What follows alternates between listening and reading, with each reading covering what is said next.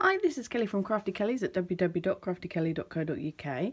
Today I am bringing you another gift idea using some craft things you can buy and making it very personalised. So I was in one of my local kind of cheap craft kind of stores called The Works. And those in England will know this shop. I don't think they have them anywhere else. And I picked up this pack of 2 wooden puzzles for £1, so I think that was a really good buy. And you get these 2 plain wood puzzles that fit together with 4 pieces like that, and they're not best condition, to be fair, because there's like some dents and stuff, but you know, for 50p a piece it's a bit of fun, isn't it? And so for this one I've just created a bit of a seashore scene using high tides. And today what we're going to do is we're going to create one using graceful gardens, using the very same techniques that I've used to create this one. So I've done some hand stamping and I've done some aqua painting, so we're going to do a bit of that today. So I'm going to pop this over to one side, so it's not going to look like that because we're using a different stamp set.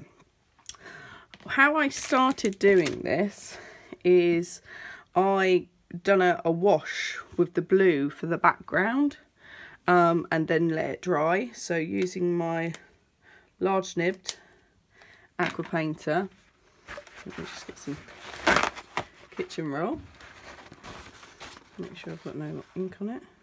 I'm going to go for a lighter blue this time because I felt that blue was maybe a little bit too dark.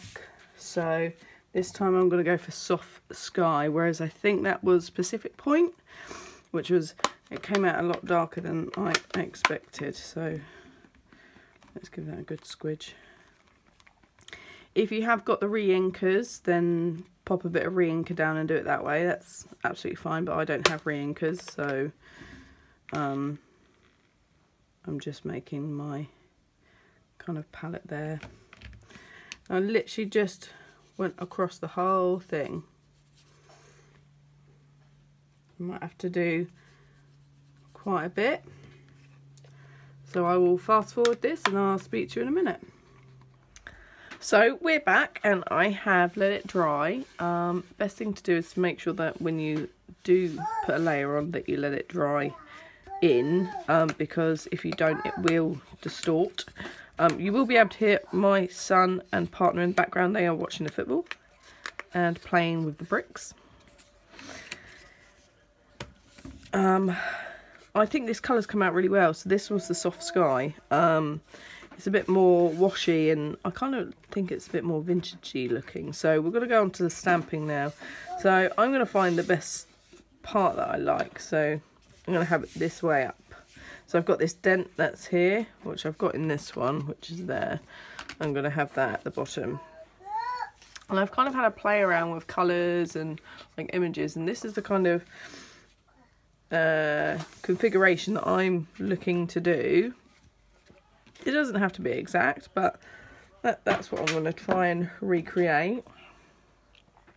It's always a good idea to try it out on some cardstock or something, some paper. This is just some really cheap cardstock, just to try it out, see if you like it. I'm using Stays On, getting it everywhere,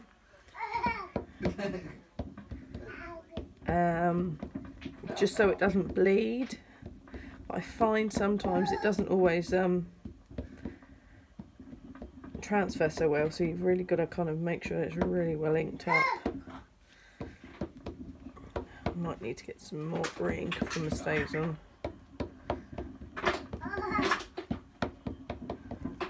Okay, so I'm going to first position this one, and then I'm going to work from there. So I'm just pressing down quite firm, and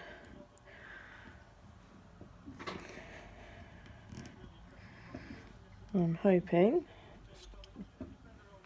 that's not too bad. That's all right. So it won't, because of it's on wood grain, it won't like transfer as clear as it would on cardstock, but we've got a really good impression where the pieces meet, so I'm happy with that. Let's do the other one. I just thought these would make really nice little gifts for friends and family, or if you're doing a craft fair, they're quite a good little something. I'm not going to charge much for these, to be honest. We will, yeah, because they only cost me £1 for a pack of 2, so I'm probably only going to charge like £1.50 for them. But they make quite a nice little stocking filler. Oh, oh look, I'm getting ink everywhere today. I'm on a nightmare, I am. Right, let's give that another go.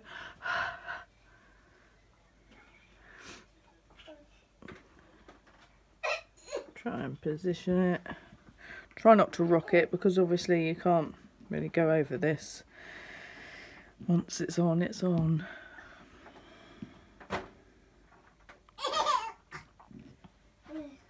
Oh, Theo is playing with his car. So it hasn't quite left an impression there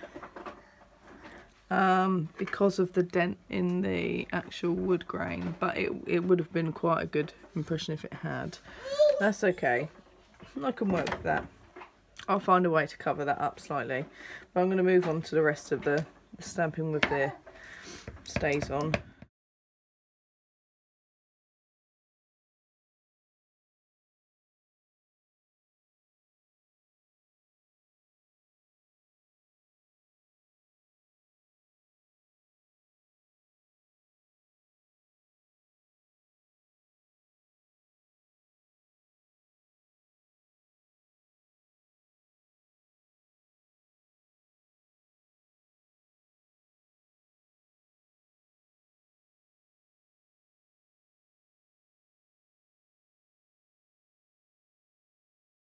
So the way I'm going to fix this little bit is I've got my little portable craft bag, my little one. I've got a really duffed up blender pen which I've destroyed, and so I can use it for different things. It would still work if I got it through, but I'll just pick up a little bit of the black, and I'm just going to kind of join these lines slightly.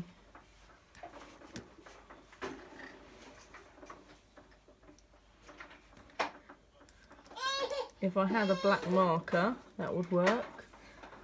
I don't have one. So I've just kind of blended that slightly so it's not so obvious, but obviously it does show a little bit. The way I added colour is I used my aqua painters again. And this time, I wasn't sure if I was going to go for the Blushing Bride or the Cherry Cobbler, but I think I'm going to go for the Cherry Cobbler because it's such a bright colour. I'm going to use Garden Green, so I'm doing the squidge in the middle. So, and if you have got re-inkers on a small palette, then that will work. I'm going to use the smaller one of my aqua painters. I'm not going to try and add too much colour, as in water, sorry, because I don't want it to bleed too much, so just be careful that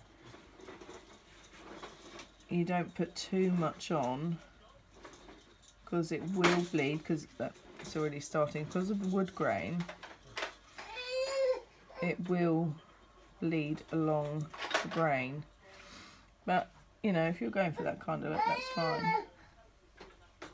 But if you don't, just be very careful about how much water you put on. You could even do it with a blender pen, that might work. I don't mind it bleeding myself. I'm going to take off some of the water and just try and pick up the colour.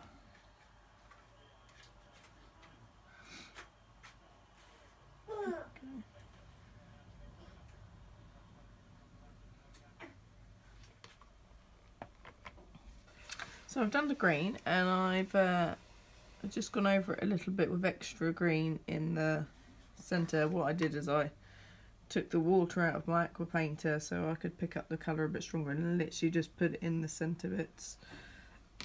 And I'm going to move on to the cherry cobbler.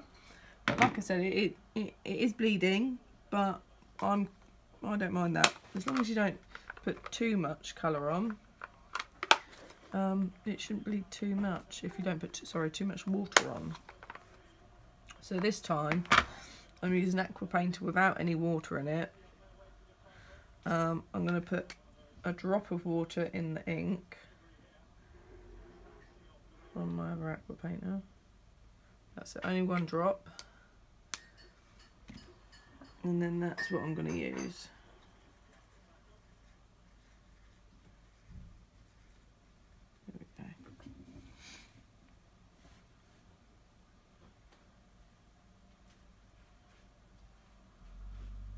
Thank you for the tea.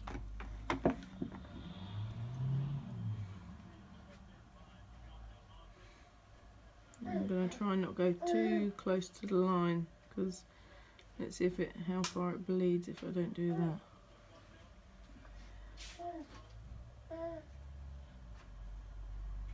It still bleeds, but you know. So I've just coloured it all in, and I've just tried out doing a little bit of stamping on it, so I'm going to go over it with this stamp that's in that same stamp set, so the Graceful Gardens. I think that just adds a little bit of depth to it, but yeah, they have bled, and that's to be expected, but try and use as little water as possible for it to bleed, but it's wood, what do you expect?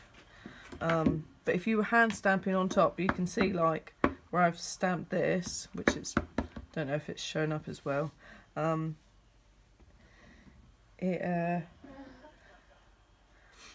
it doesn't bleed.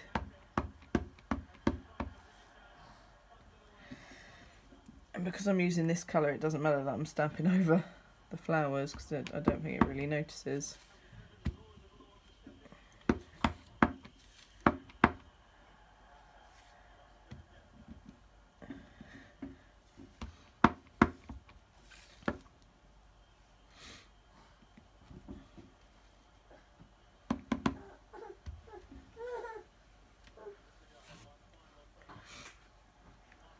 Yeah, I'm happy with that. I like the way that's come out. So I just used the same colour. It's not wanting to close for me. There we go. Soft Sky, so what I've done the wash with. I'll bring that up closer, see if you can see it. I think that's come out quite nice. There's like a little something else, another gift. I think it's a great fun way of doing it. So I hope you've enjoyed making these puzzles with me today. I'll be back with some more gift and card ideas soon. But this has been Kelly from Crafty Kelly's doing some hand stamped puzzles for gifts.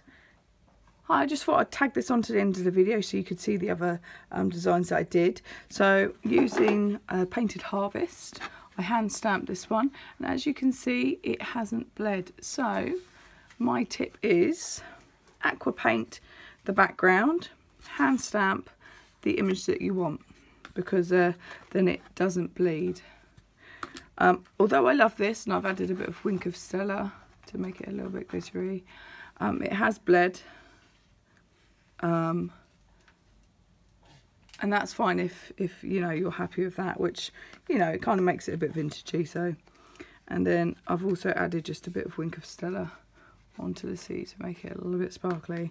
So there are 4 different designs that just to inspire you, and hopefully you've taken away some ideas today. Anyway, time to go. Thanks very much. This has been Kelly from Crafty Kelly's at www.craftykelly.co.uk. Have a great day now. Bye.